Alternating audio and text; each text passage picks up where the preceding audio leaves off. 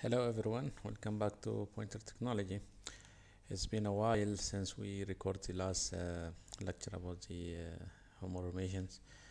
So today we'll be discussing a bit, about the ETS KNX software. So if you just go to the knx.org, you'll see in the front page all the details of the ETS and what are the things that you can, browse. So what we'll do is we'll go to the to my KNX. We'll go to view all the ETS versions. We have ETS 6 Lite because ETS 6 is the last release of the ETS version. It was 5, and now it's 6. The ETS Lite, then we have ETS Professional and ETS Home. For today's purpose, you can just you don't need to buy the license. You can click on the download the demo, and when it's downloaded, you can just run from your where the file is located, and the software will be downloaded in your PC. Before going to the ETS, another important software that I want you to have, if you go to, just show you that they need to download the ETS Virtual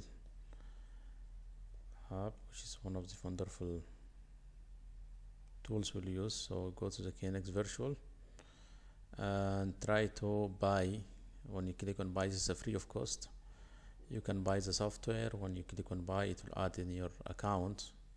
So I already have an account. I have login. If you don't have an account, you can create it free of cost. And then in your account, you can go there. You will go to the products. The ETS KNX Virtual will be already added in your account. You can just download the software and keep it ready in your desktop. So we'll use the software, for the examples that will follow. So going back to the ETS,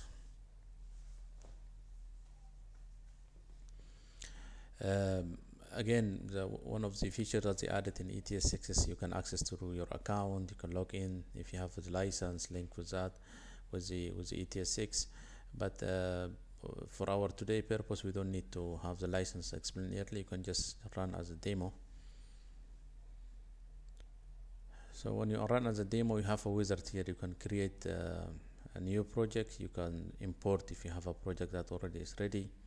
If you have some started project, will be here. If you have archiving projects, you can actually download from your archiving. And some of the nice, details or informations online about products, catalog, and news of the KNX products.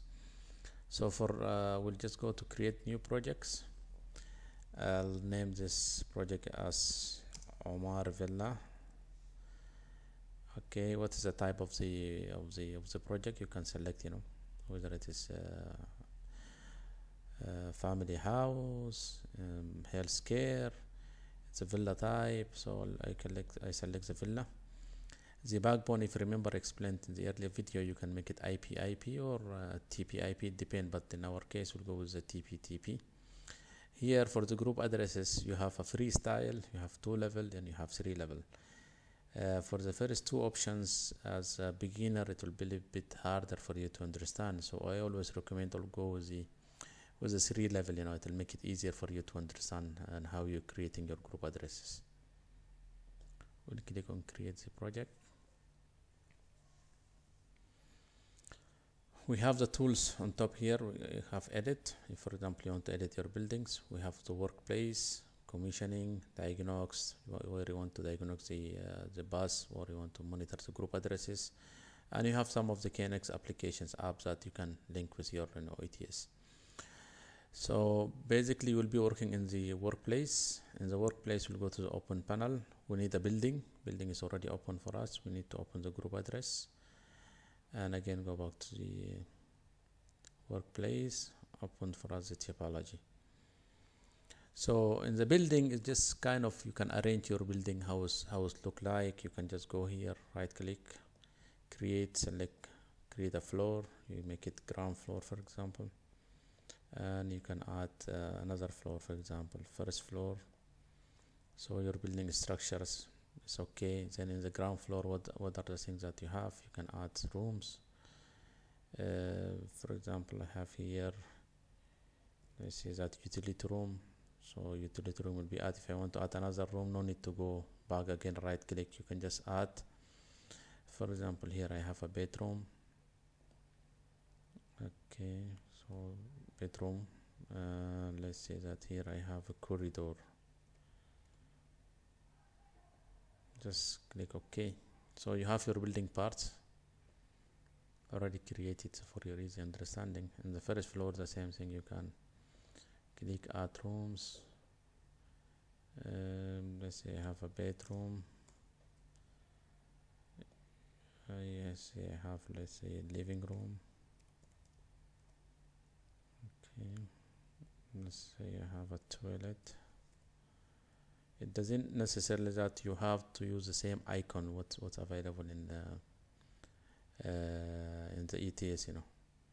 You can keep it empty actually as a toilet.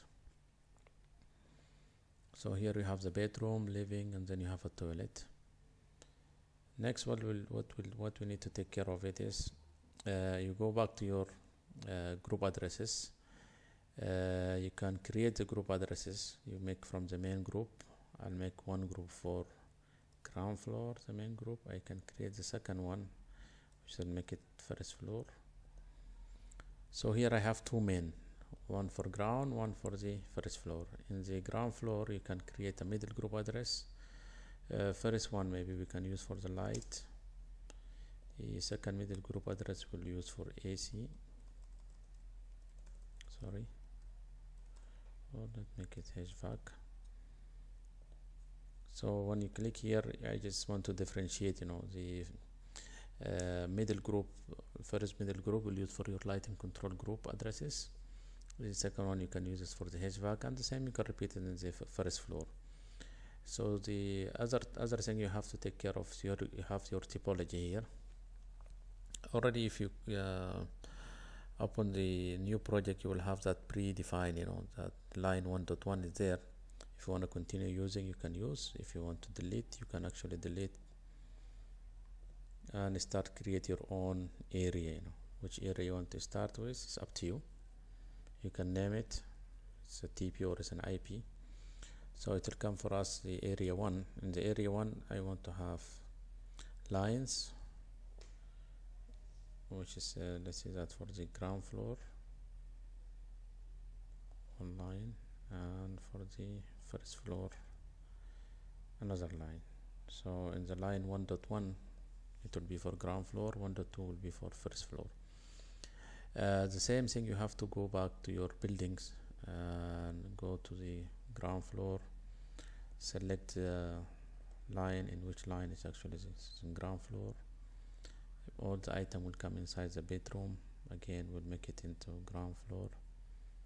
Corridor, go to ground floor. Utility room, again, keep it in ground floor. For the first floor items, the areas, same, you can just select here. It will go to the first floor, the line, first floor. It's in first floor line. I'll explain to you, you know, a bit why I'm doing this one. Some of the commission engineers, they like to add the devices in the topology, and then they'll drag from the topology to keep it inside the room for their future understanding. Or even you don't need to, you might just escape, you know, adding the devices into any room. But if you have a big project, for easy understanding, it's much better, you know, to segregate your devices properly.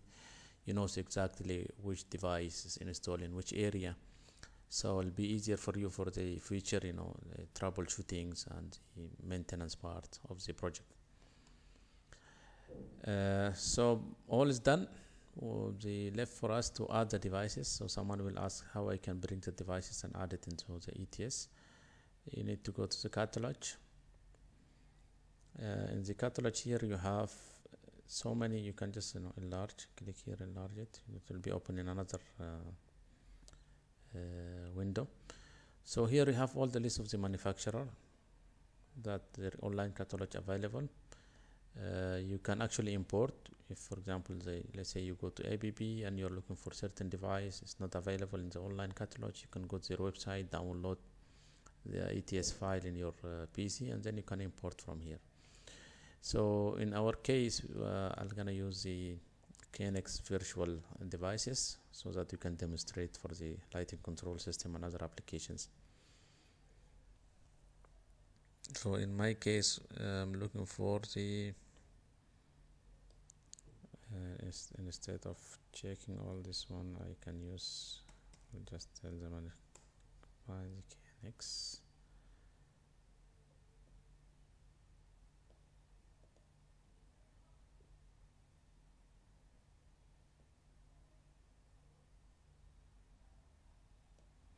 Or here you can just select KNX associations. You have all the KNX devices for the virtual. So in our previous example, if you remember, we have a small villa. We'll take a portion area of it. Let's say that the bedroom in the ground floor, where you have a chandelier and you have a spotlight, and you have some of the on-off light in the toilet, and you have the closet. So all what we need here is you have the device, even the description of the device is here. So basically what we need to add is we'll add lighting actuator, and we need also a dimmer, and we need a keypad to control the light. So I'll go here, I'll select where I want to add the devices.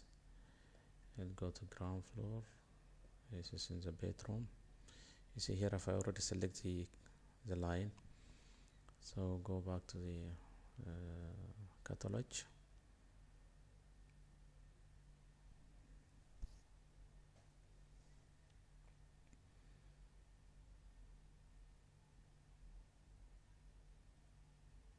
We need to add a switch actuator. Just double click to add the device.